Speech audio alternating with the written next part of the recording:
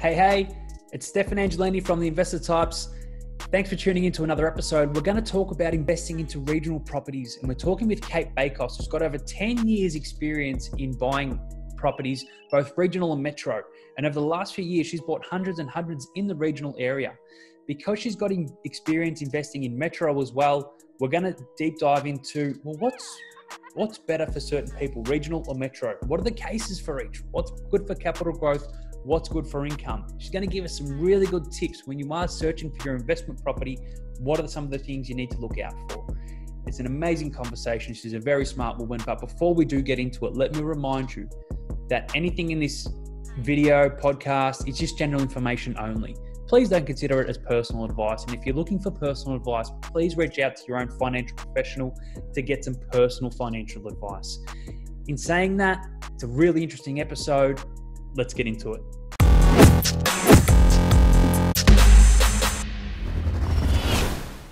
G'day everyone.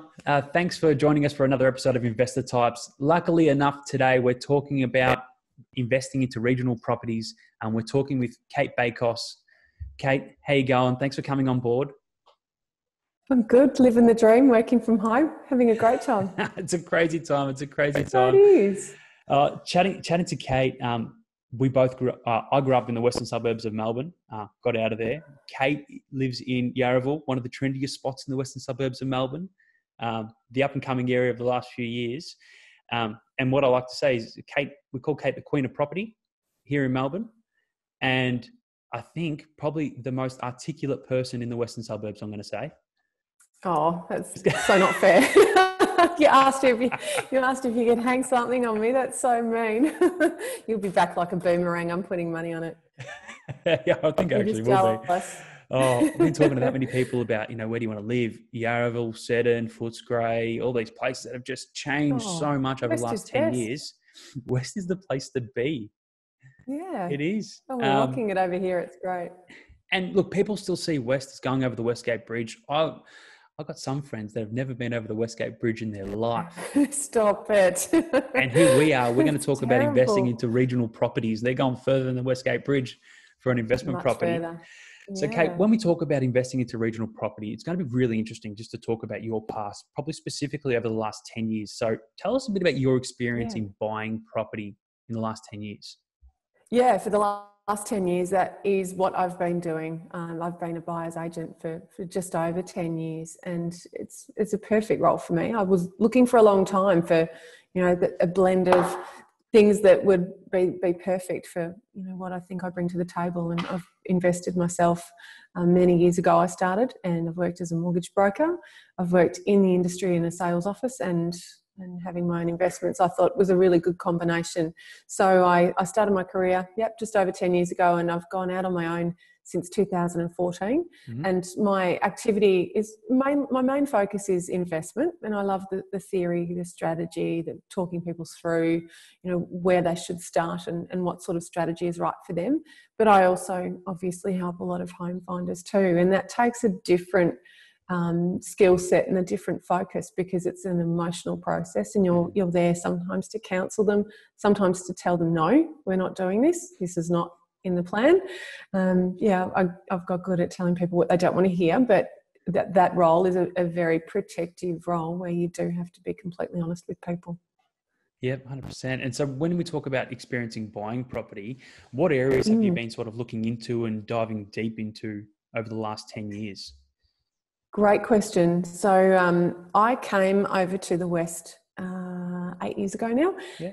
And it was because I had really fallen in love with what it had to offer, and I was feeling pangs of jealousy when I was buying property over here for clients. Yeah. I actually came from the southeast, so I'd always lived around Mentone, Mordialloc, and I worked in a real estate office in Sandringham. So my familiarity was with, the other side of the bridge. So when I started, I was doing a lot of work in Bayside and Kingston, Glen Ira, Warrendara, Stonington, and that was great. But I had to get to know all of the city, because we are market generalists. We have to be familiar with everywhere. And I was working for a firm in North Melbourne, so of course I was exposed to the north as well. And a lot of guys in the office lived in the north. So I got my familiarity up and then spread it west. So now it's fair to say that probably 75% of my work is in the inner north, inner west and the regions. And then the other 25% is where I originally started and came from. Okay. So when we look at the regions, so areas like Geelong, Ballarat, these places have been skyrocketing over the last few years and been drawing a lot of investors in. And when people think of regional areas, they think of, well, there's more land space, there's cheaper properties, probably more restricted capital growth. Tell me a bit about your experience when searching for investment properties for people out in the regions. Yeah. When I first decided that I needed to have an offering that delivered a stronger rental return, that was my motivation for going into the regions, not just to have a lower price point, but to be able to say to someone, yes, we'll get 5% gross rental return, because that's not something that you'll commonly find in a good part of a metro city, or particularly in our city here in Melbourne. So I was able to get up to 6.5% gross rental yield in Ballarat 10 years ago. And that was, a factor of lower price points than what you're seeing now, and a tighter vacancy rate and, less housing. Since then, Ballarat's had an explosion of housing subdivision, particularly towards the western side of town. And we've seen plenty of investors jump onto Ballarat. And I'd say the last 5 years has seen the strongest influx, because we had, as you well know, limitation to credit availability for investors, particularly from about 2016. APRA made it really hard for the banks, and the banks made it really hard for borrowers. So we saw a clamp down on investment lending. Servicing was tighter, interest rates were different. P&I was the common offering as opposed to interest only. So investors just said, it's all too hard to get our hands on decent sums of cash. Let's go for a more demure budget. And I had a lot of people asking me then about the regions, because if someone has it in their mind that they want a house on a full block of land, and a lot of people have that, that assumption that that's the way to go, I can blast that myth another day. But if that's what they want and they've got $300,000, well, Ballarat certainly 5 years ago was a city that could offer that. So the regions have had some really amazing growth of late for a combination of reasons, but that was one driver to places like Ballarat, Bendigo, Geelong, Castlemaine really finding themselves on the map. Now, talking about buying properties out there, now you've bought over 200 in both Ballarat, over 200 in Geelong, so you've got a lot of experience out there. Do you see there's much difference in the sales and even auction process between either buying a place in Melbourne Metro as a buying a place to the regional towns? Yeah, there is. It's huge. When I first went to Ballarat, I got to know the area initially. So weekends up there interviewing targeted people. I wanted to feel like a bit of a local area expert before I started placing clients there. So I got to know a lot of people. What I really underestimated was just how gentle real estate transactions are there, and the amount of trust in that, country style way of doing business is really beautiful, and it's still alive and well, despite the fact that they're dealing with Melburnians every weekend. I find now if I'm negotiating on a property in Ballarat, chances are there's not a contract available yet. So it's really just an academic conversation about agreeing on a price subject to, a contract coming through that has no nasty surprises. And the agents will shake your hand or ring you up and say congratulations, and literally tell people the property's sold and put a sold sticker on the board without a contract being executed. And, it really is a town where I say the handshake is firmer. We've got some awesome agents here in the city in Melbourne, but in the country, that handshake is their promise. And it's, I used to really bust their chops asking them, well, how will you deal with other buyers? And what will you tell them? And what about if someone offers more? And they'd say, Kate, the property is sold to you. It's all good. It's your client. We've done the deal. And then, well, what if the vendor gets a better offer? No, the vendor, he's a man of his word. The deal is done. So it's very, very rare. Well, I've certainly, from my experiences, found it very rare that I'll get any nasty surprises out of a negotiation in Ballarat. They really do still have that lovely, friendly country element. Geelong's a bit different. If you treat them with respect, you'll get respect back. Oh, always. Just beautiful people. I can go up to Ballarat to see some properties and they'll have my favourite coffee waiting for me. I've known these people for a long time, and there's a lot of agents in Ballarat, so competition between them is pretty tough, and you've got to understand your own niche as an agent, and they're very hardworking. They'll be working around the clock like a lot of agents do, but it's a very, very different market because their auctions are less prevalent in Ballarat. You might have an auction campaign for a higher priced property, but your lower priced and medium priced properties, you tend not to find auction campaigns are the norm. They'll have a private sale. Yep. And again, when you look at the quoted range, chances are if you make an offer within it, it's enough to buy it. There's, that underquoting regime is not the same in Ballarat. And as a result, if they do have an auction there, you'll find that locals aren't quite as comfortable with it either. I remember going to one auction in Soldiers Hill, which is like the Fitzroy of Ballarat, and I had tried to buy this property prior and the agent wouldn't sell it to me because he wanted to have his auction, and that was cool. But I thought, fine, whatever, I've got to go. So on this miserable, wet, rainy Saturday, I drove up to the auction and did my normal thing. You get your gladiator pose and your dark glasses, even though there's clouds in the sky, and just write the first bid and walk up to bidders and, all your intimidation tactics. And everyone just froze. And like the agent's calling for a bid. And anyway, it passed into me. And he said, "What were you doing?" I was just, bidding. That's what I do. There was no additional tricks or anything. It's just, that's not what it's like in the country. So yeah, I used a sledgehammer to crack a walnut. Realised after that,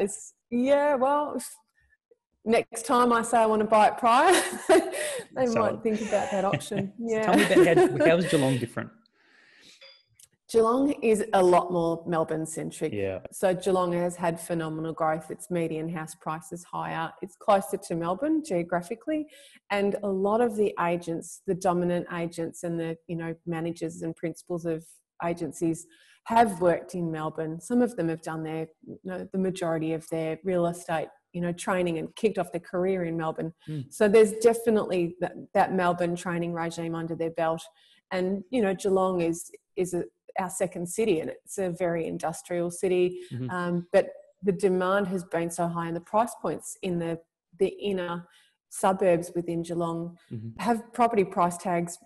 $1 million is not an unusual thing for one of the inner suburbs in Geelong. So of course, Newtown, West, South Geelong, East Geelong. I love Drumcondra and Rippleside. I'm on the record of saying I love, and Belmont by the river. There's some really beautiful parts of Geelong that are very aspirational for a lot of Melburnians, and you get that.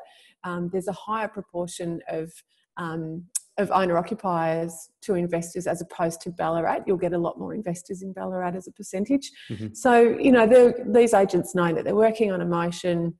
They're dealing with a lot of tree changes and sea changes who are moving their lives to Geelong, getting their kids into the private schools and facing the commute or setting up a home office or business from Geelong. So they've got the opportunity to get a great price and to have a fantastic show when they have an auction. So you do tend to find that you don't get that same opportunity to just make an offer and buy something. Sometimes you do have to sit out the 4-week campaign and just rock up at auction with everyone else. Yeah.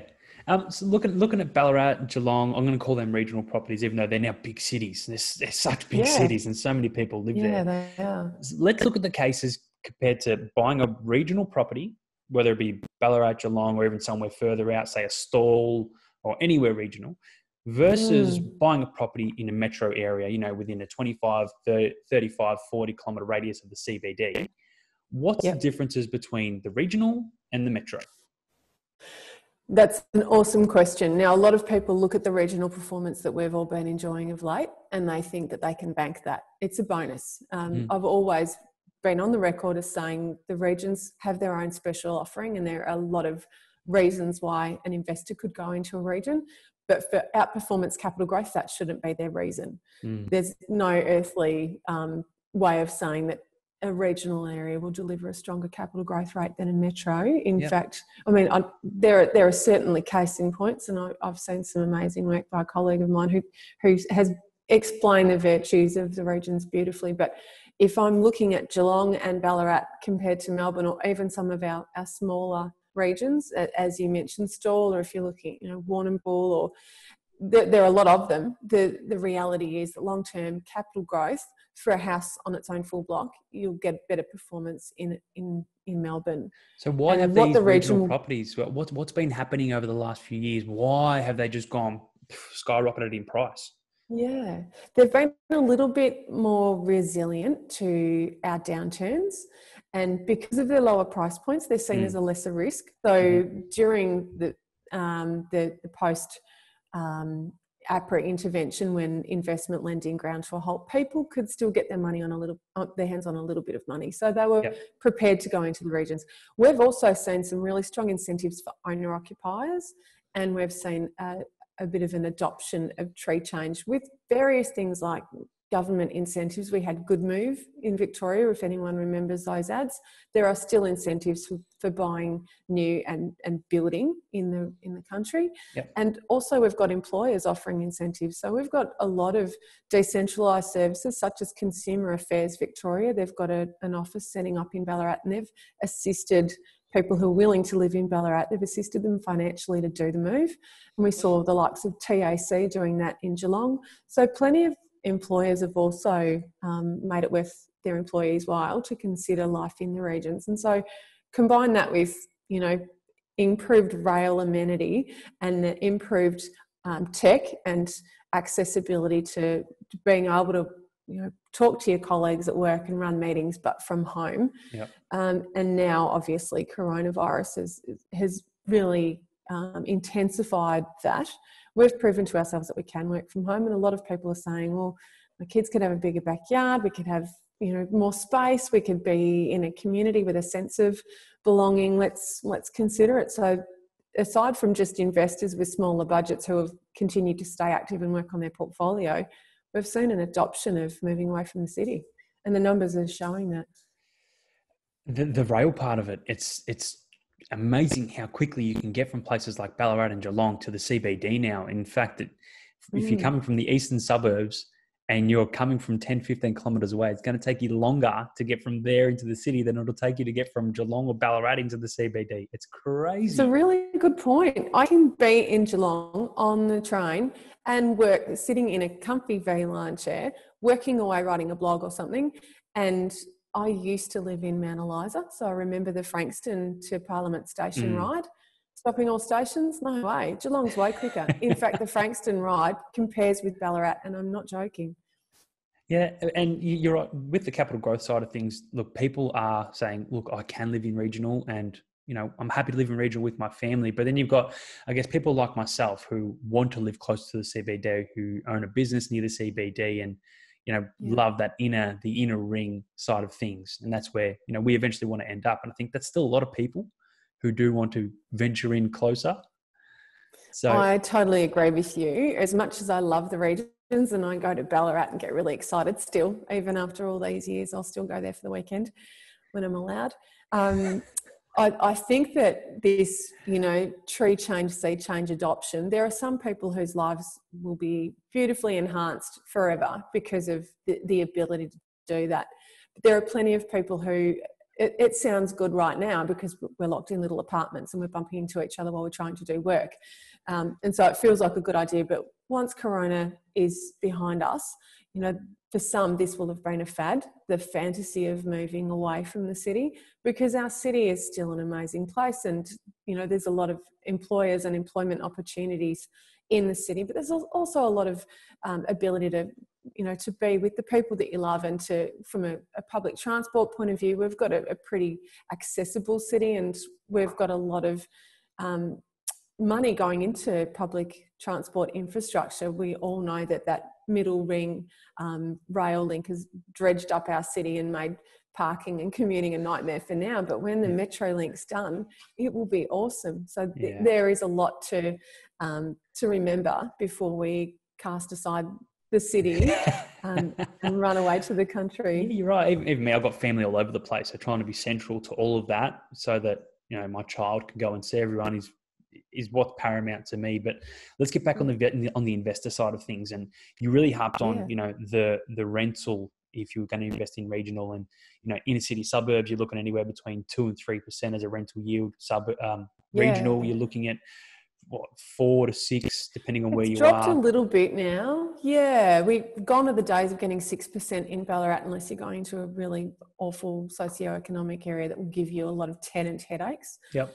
You can still get 6% in a couple of places, but I say this on the record, there are property managers that won't look after that suburb. So investors need to think twice before they think that rental yield is the be all and end all, because high rental yield can go hand in hand with headache factor. 100%. The cash flow side of things is, if you're going to buy a property that sounds too good to be true, too much money coming in, it probably is. It's going to be headaches. There's going to be headaches. Yeah. But how important is cash flow? So if there's an investor out there that wants to put money into an investment property but can't afford to lose money on the property, I guess that's the cash flow factor. That's the look at the rental yield. But still, you've got to make sure you find a good property. Exactly. So cash flow is important. I think it's the most important factor. But anyone who's searching for capital growth won't care about cash flow until they don't have it. Yeah. Having cash flow and buffer and a little bit of breathing space can make the difference between a fire sale and riding out the storm and holding properties. Mm-hmm. And in tandem with capital growth properties, you can really buffer your cash flows as an investor. And you're dealing with a different segment of the market, different tenant experience, and often your capital growth cycles aren't necessarily in sync. So buffering is a really good concept. But for anyone who is looking at investing and cash flow is paramount for them, it might be that they've got a loan that requires them to receive a certain amount of income, and the bank wants to see that appraisal letter. Well, if the appraisal letter is calling for 4%, they know that they're either going for a souped up little apartment with lots of bells and whistles that probably won't deliver great capital growth anyway, or they're going into a region and getting a house that is rent ready and in a nice location that will definitely deliver 4%. And I could easily spend $400,000 and get 4% plus some in Ballarat and then in parts of Geelong as well. So if a rental income is critical to getting the loan, or if that investor has modelled out how much income they need to sustain their portfolio and to continue purchasing as well, then they will need to pepper their portfolio with some better yielding properties. And I always say to people, if your end goal is a certain amount of rental income into retirement, and you've modelled out that you might need, let's say, 5, 6, 7 properties, well, every time you consider an acquisition, you need to ask yourself, can you demonstrate to the bank that you can afford the subsequent one? Mm-hmm. So you don't just look at your borrowing capacity for property 2020, you're also looking at what happens when you buy 2020, how much capacity have you got for 2021? And that is how I continue to springboard as an investor into more property, because if I maxed out my borrowing capacity on my 2020 purchase, I can't do anything in 2021. And it's all well and good to say, well, at least I've got a capital growth asset. But if you've stopped at just 1 or just 2, when you could have expanded your portfolio with a better blend of yielding and capital growth properties, well, then the person that thought it through and had the blend is likely to get to their end goal, when the person that just maxed their capacity is sitting on one property that they've popped, all of the eggs into that one basket. Okay, you're preaching. I love it. It comes down to individual circumstances. Have your goals and your plan and understand where you want to get to, and don't just invest into a property because you want to, you think it's the right one. Make sure it's part of your structured plan. You understand where you're going. I recently chatted to a 63-year-old who's got a few cash flow properties and wanted to sell one to go into a capital growth property. And I go, but you're going to retire soon, and it's not going to assist you in earning that income you need for your retirement. So you've got to rejig the portfolio. Now, Kate. Stefan, that's a really good point. You've mentioned cash flow. Sometimes the reason for a region isn't just cash flow. There's 2 reasons typically. The other one is time or lack of.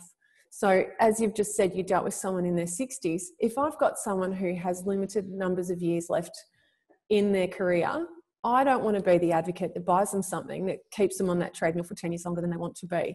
Yes. So if you're looking at your property and it's a buy and hold strategy, and you want to think that by the time you retire, you might not have got rid of all of the debt, but your property has tipped over to cash flow positive, so it's no longer requiring you to stay on that treadmill. That's a well thought out plan. And often I'll have someone who might be earning a really good income, but if they're only earning it for another couple of years and they want to stop, I want to be the person that supports their retirement plan, not that tips it on its head. Yeah, that's right. Keep working until you're 80. Let's not have that. But let's look at the people that are looking to purchase an investment property, specifically in the regions. What tips would you, if you could just give out 3 to 5 tips, what would be the main tips you would say to someone? If you want to buy a property in the regions, this is the top things you should look at. Yeah. First thing is understand your own cash flow and how much you can spend. Because if you can go bigger and bolder, have a second think about the region. You might be more suited to metro. So the first thing is to get good financial advice. The second thing is to not rely on your own emotion. So if you've got an affinity with something because you love horses or whatever, it has to have genuine and proven growth drivers. And typically it needs to have a little bit of a stronger population, exhibiting a little bit of population growth too. You don't want a town that's shrinking. But when I say population, ideally you want to have a hospital, a university. If it's a robust town like that, you can be assured of a lot of initiatives and incentives and just money being spent to continue attracting people and creating jobs. When you haven't got job creation, you haven't got a robust set of growth drivers, because if the town has limited jobs, then there's no incentive for people to want to come to the town, and therefore you'll get limited capital growth. The next one is understand your pockets within the region. Don't assume that Ballarat's all the same. It's so not. There's over 26 suburbs. There were 26 last time I counted, but there's little new ones being created every time they do a subdivision. And every single suburb, every little pocket of streets, they all have their own flavour. They have their own crime rates. They have their own sets of growth drivers. And the best way that you can glean a bit of information about the town is spend some time there. Stay up there, do a week away, do a weekend away, chat to property managers. I reckon they are the most underrated, amazing source of information about an area when you're commencing your reconnaissance. Because if you say to a property manager, I will be your client when I buy, what would you love me to buy that makes your job better and makes my result happier? They will tell you exactly what to avoid, and they'll tell you what the locals like, and they'll tell you what the locals will pay extra rental money for. And believe me, it will be a surprise, because I used to think walkability and access to the train and all of that stuff was what people wanted, because that's what we want in Melbourne. We want to be near the cafes. We want short walk scores.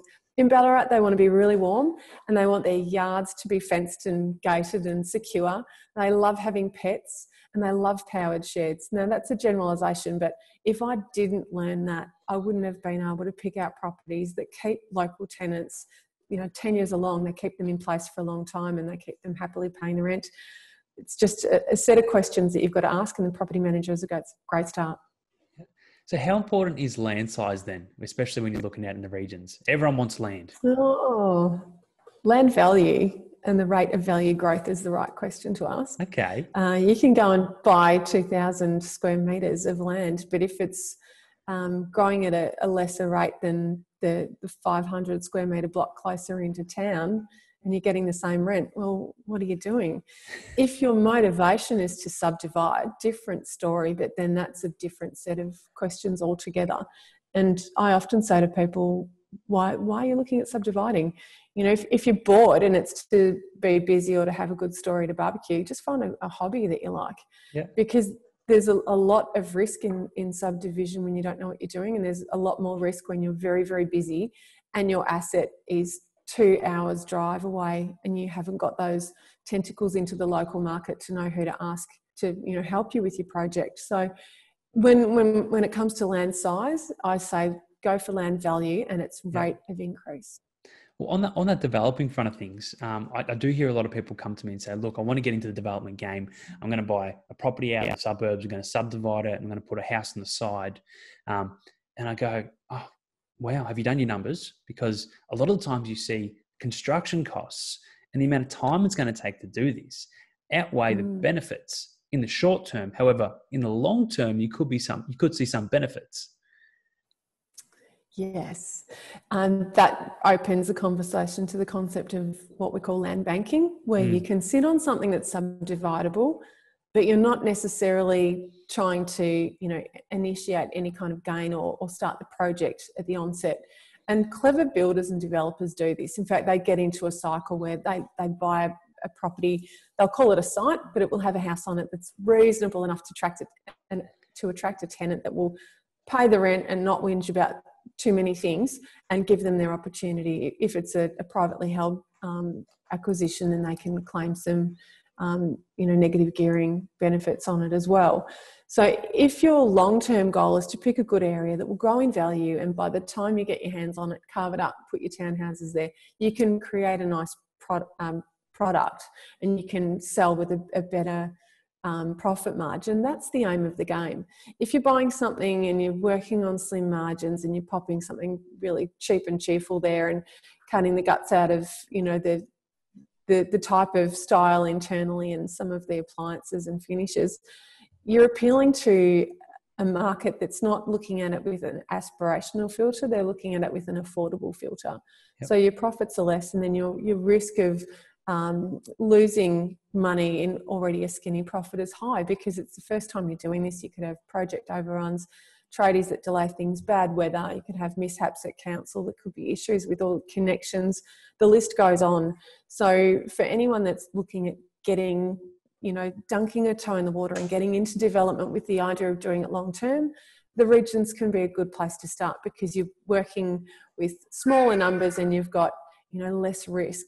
But if you're looking at making money and targeting the regions, I'd say think very carefully and have a really good understanding of the end value of what you're trying to create and who it will appeal to, who's your target market. Because if you're looking at first home buyer market and you're working off slim margins, I'd say it could be a massive waste of time and a big headache. So clever. I love what you said there. You've really done your deep dive, but you obviously had this conversation a lot of times. So have I. Do your numbers, know your numbers. Use this now, so watch this video. 100%. Look, Kate, you've obviously told us what kind of investor typically goes into regional areas, but let's just give me a summary. If you got a client come to you and you see there's certain, what does their situation look like where they would go into a regional investment property? Chances are, if they're an investor, they've got tight cash flows, or they've got a tighter budget and they're really deliberately wanting to go for a house on a full block of land. Yep. And if that's their motivation and it means a lot to them, I have a saying, I don't expect my investors to love what they buy, but I want them to be proud of it. Yep. So if for them pride comes from a house on a full block of land, then so be it. That's when we'll go into the regions. Typically though, it's for cash flow. It's because I've sat down with them and said, okay, we know your borrowing capacity. We know how much you're happy to spend. How much are you happy for this to cost you per month? What's your upper limit? And if someone says to me less than $500 per month is what I'm willing to put in as shortfall, I'm probably taking them to the regions. Yep. So that's usually what precipitates that decision to go to the regions. And in terms of who I deal with, I've worked with as young as 22. I had a 22-year-old save his money and buy a beautiful house on 800 square metres of land in a suburb called Eureka. I've had first-time investors, couples, families who have decided that maybe one party, the husband is excited, the wife's a bit nervous, or vice versa. One party's a bit anxious at the idea of spending, $1 million or $800,000. So for them, it's a dunking the toe in the water, but it's also a chance to get familiar and confident. And once you've got confidence and once your partner's on board, then it opens up those emotional blockers and you can start investing in capital growth assets as well. But I've helped someone who wants to do a 3-site subdivision, and he had fantastic plan, good feasibility assistance at his fingertips, and in the shape of a very responsive town planner and designer. I've also worked with investors that have gone into higher price points and targeted a really beautiful part of the city, knowing that they could have gone into Melbourne and maybe been, in the middle or outer ring, but they've decided being right in Soldiers Hill or Ballarat Central or Geelong City or Newtown, they're banking on getting a better capital growth result in those amazing blue chip areas in the region. than what they would be getting in the gentrifying parts of Melbourne. So there's a lot of conversation around the numbers as well, because sometimes that is a reason for me to take someone into an amazing part of a region. It's because they do want capital growth. And I feel that with the budget that they're willing to spend in the region, they will potentially get better capital growth there than what their budget would get them. It's a little bit more limited. You know, if you're working with a $600,000 budget, you're wanting capital growth in Melbourne, it's a little bit harder. And I've helped someone buy a refitted out old pub in Soldiers Hill. So it's this beautiful old hotel with an amazing history, and it's a gorgeous townhouse now. So yeah, it comes in all shapes and sizes. Yeah. Well, there you go. Everyone, if know your cash flows, know what kind of property you want. If you're looking for capital growth, rental income. Cate, thank you so much for your time today. It's been tremendously insightful for me, and as well as everyone out there that's listening. For everyone out there, that's just a little bit on investing into regional properties. Obviously, the case for investing into property differs depending on who you are. If you've got any questions, look, feel free to reach out to me, investortypes@gmail.com, or hit me up on LinkedIn, on Facebook. You can find me, Stefan Angelini. Even if you want an introduction to Cate, reach out to me and I'll put you guys in touch if you feel that's suitable. But Cate, thank you so much for your time. Are there any parting words you want to leave everyone with? Yeah, come on over to the bridge. It's great. See what's beyond. You know, we've got some beautiful regions, and they're not just all on the western side of town, but yeah, it's definitely worth exploring. And if just spending a weekend away in a region is enough for you to, you know, whet your appetite and think about the virtues of it, obviously you've got to have good reason, you know, good fundamental reason to do it. But yeah, the regions offer a lot. Amazing. All right. Thanks again, Cate. Thank you everyone for listening. Reach out if you've got any questions, and we'll see you soon.